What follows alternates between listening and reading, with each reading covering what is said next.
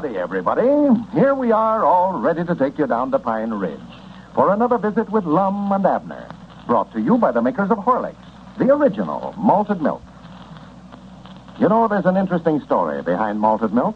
The successful blending of rich, full cream milk, wheat, and malted barley was first discovered by Mr. William Horlick over 50 years ago.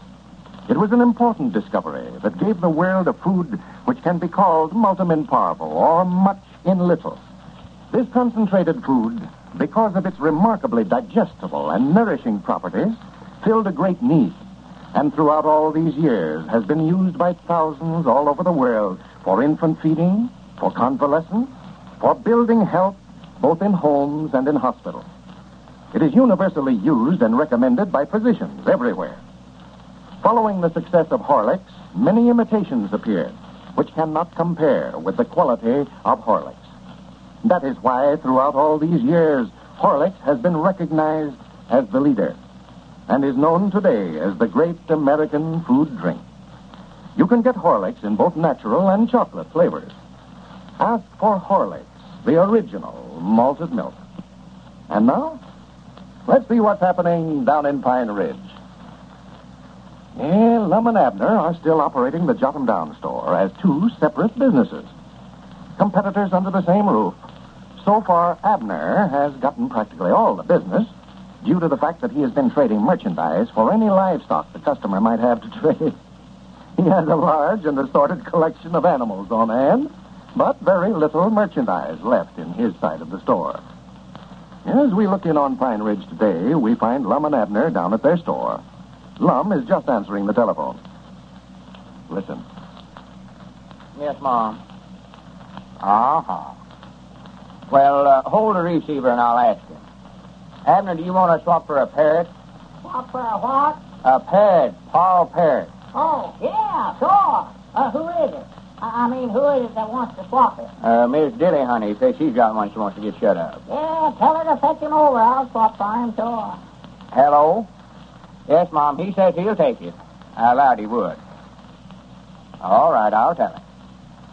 All right. Goodbye.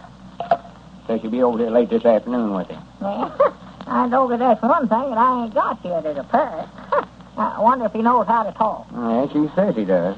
Says that's the reason she wants to get shut of him. He talks too much. Yeah, well, that's fine.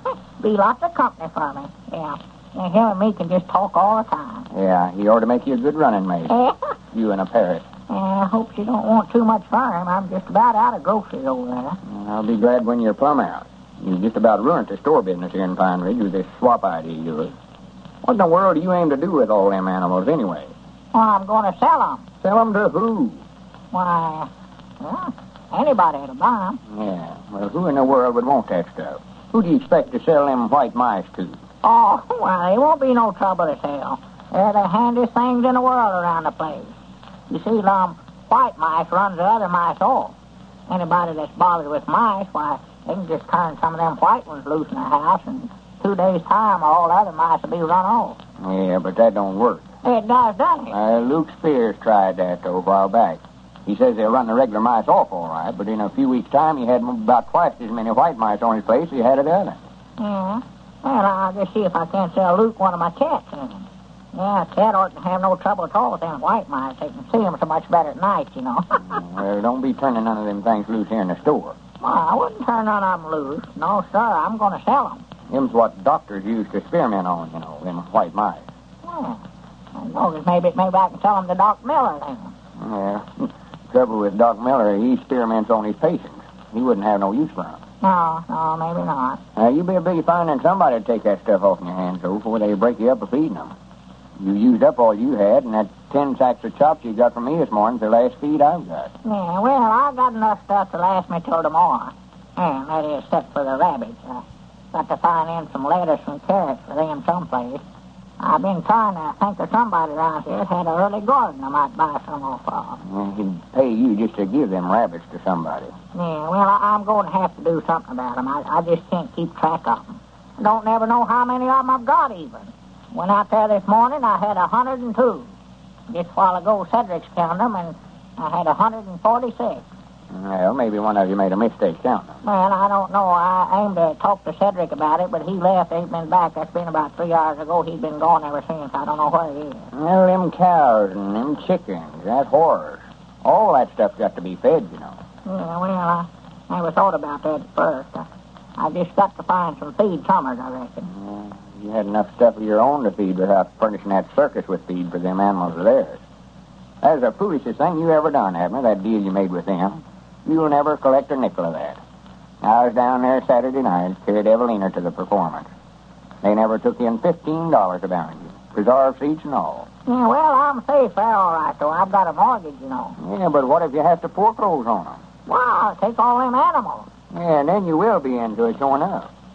You get some elephants and lions and camels and such as that over here, you will have to rustle some feed.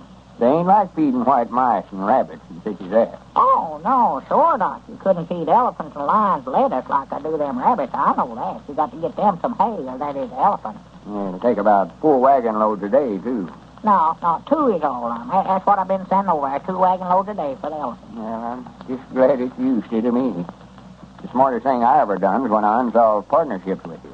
Yeah, but I've been beating you all to pieces, too, Lum. I bet I did 4 times as much business as you have this last week. Well, you've done a lot of business, all right. Sure. What good's it doing you? You swapped brand new merchandise for that collection of animals you got out back there. Well, and I'll get my money out when I go to sell them all. That's when I get my money. Time you get them sold, though, they'll have all the profits ate up. They'll eat up more than they're worth in a couple of weeks' time. Well, I've got the use of the animals, though, all that time. You got the use of them. Yeah, them chickens and ducks and geese and turkeys and guineas, them's all laying eggs. And them cows is giving milk. Yeah, but what good's that old wore-out horse doing out there and that goat? No, well, of course, they ain't worth very much, I don't reckon. I reckon I could have got along without them, all right. Yeah, could have got along without all of them, if you ask me. Goodness sake. Now, that's all right, I reckon. Now, you may as well go ahead and answer it by yourself, Lum. I ain't got nothing left to sell nobody if they did want to buy something. This is just what I've been looking for, where I can give somebody a price on stuff without you cutting under me. You just illuminated yourself with this swapping idea. I'll get rich someday off of it. Hello? This is the Jot'em Down store. Eddard's talking. Wish I had something to cut under with. Yes, Mom, he's here. Just a minute. Hold the receiver. Here, Abner. Well, if it's somebody wanting to swap, just tell them I can't do no more trade until I get some more merchandise on them. Well, it's Sister Simpson. She wants to talk to the constable. Oh. I reckon she's got a complaint of some kind. Yeah, more like, yeah, thank you. Hello? Yeah, this is him. Uh-huh. Well, whose cow is it? Well, run her out, and I'll find out if I can see who she belongs to and arrest them for letting them stock run loose. Yes, ma'am. We've got a stock law here in Pine Ridge, and I aim to see that it's enforced, too. Yeah. Why, sure, you can make them pay for every bit of the stuff she's ate up. Well, don't you worry now, Sister Simpson. I'm just glad you called me. All right. Yes, Mom. Now, goodbye. Doggies, I'll learn somebody a lesson. What's the matter? Why, folks around here letting the stock run out. Somebody's cow's over eating up Sister Simpson's garden. Doggies, if I don't get them... Oh, wait a minute. Here comes Cedric. I'll get him to do the feeding while I go over and straighten this thing out. Some folks ain't got no more regard for the law than nothing around here. They ought to be made to pay for it. Why, sure they have. I'll see what they do, too. I'll keep the cow. That's what I'll do. Howdy, Cedric. Come in here, Cedric. I want you to go out back there and feed that stock for me. I've got to go over to Sister Simpson and do some constable work. There ain't nobody been fighting over there, are they? No, there's somebody's cow over there eating up her garden. Now, go on now, and don't forget to feed the possum and the coon. Yes, Mom. Look at that boy, the laziest human I ever seen. Now, wait a minute. That's Sister Simpson again, I reckon. Yeah, go ahead now. I'll get it. Hello. Yeah, this is him. Huh? There he is. Who does it belong to? Yeah, well, that's the second complaint I've had. And I'll be right over there. Well, now, don't you worry. I'll see that whoever it belongs to pays you every bit of the damage. Yes, Mom. All right, well, I'll be right over. All right, goodbye. That blame folks around here ain't got no respect for the law or the constable, neither one looks like. What's the matter now? Why, somebody's goats over at Miss Phillips's broke in the yard and eaten the clothes right off in the clothesline over there. Done it up to a Bertha Phillips's best dresser, she said. Well, you just ought to make an example of whoever that stock belongs to. I know that I'll make 'em buy some brand new ones. That's what I'll do, yes, sir. Hey, Mr. Abner, Mr. Abner. Come out here quick. I ain't got time, Cedric. I just now got another call. Well, you better come out here back here before you go, though. What's the matter? Or somebody's left the gate open back there and all your stock's got out. Oh, my... Huh? Yeah, you're going to make an example out of whoever owns that stock. Well, I'll be dead blamed. You want me to get out and see if I can round them up for you? Yeah, but now, Cedric, don't you tell them that you know who they belong to, though. I know I don't want to make no example out of myself. I know that. We're afraid Abner's troubles have just begun. Ladies and gentlemen, let's look in for just a moment at the home of the Stewarts. Tom Stewart is home early from work. Let's see what happens. Why, Tom, what are you doing home? You're half an hour early. Yeah, I don't feel so good again. Tom, you've not lost your job. That's what it is. That's why you're home. Oh, stop it. The job's still all right. I just said it was me. Well, dinner's not ready, of course. It's okay with me. Don't want any. Tom, you're not really sick. Now, what did you have for lunch? Oh, the usual. Small steak and whatnot. Oh, no wonder you don't feel so good. You eat too much.